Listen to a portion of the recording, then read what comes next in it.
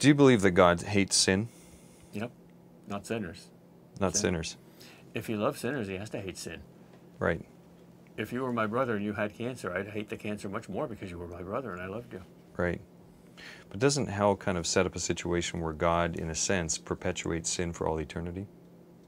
Because it now will, it will always have a place in his universe. Well, this is tricky too because of time. Hell, as far as I know, is never pictured in the Bible as a place of eternal life plus torment. It's pictured as a place of eternal death. Now, what does that mean, eternal death? Is that annihilationism? Well, I think in a sense it is. Fire destroys something.